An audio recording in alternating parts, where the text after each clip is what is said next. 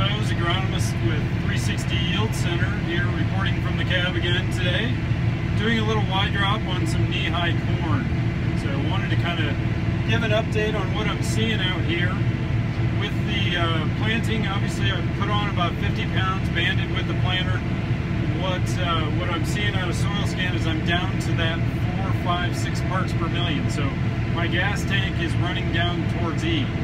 What I don't want to do is do as my wife would do and run her car down literally to empty till I'm out of nitrogen. So what I'm doing is I'm out here today putting on another 70 pounds.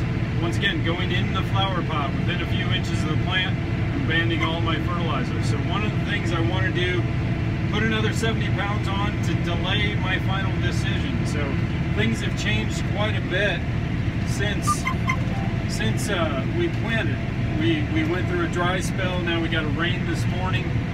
The math changes. The math has also changed on the market, so I want to make sure that I'm swinging for the fence on a field that looks like it's got plenty of yield potential.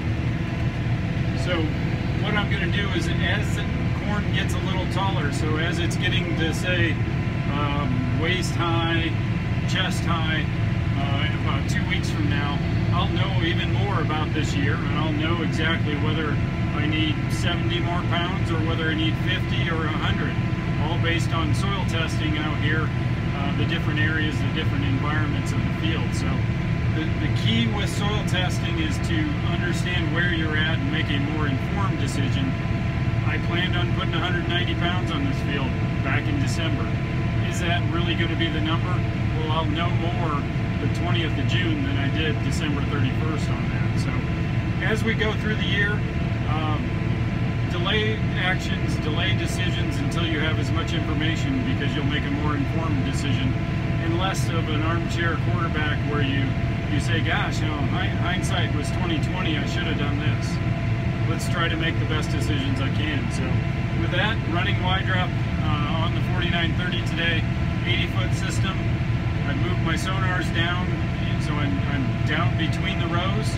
My orange buckets out there that you can see in the background act as shrouds until I come up with a better, or 360 comes up with a better shroud. That's what I did as a farmer engineer type.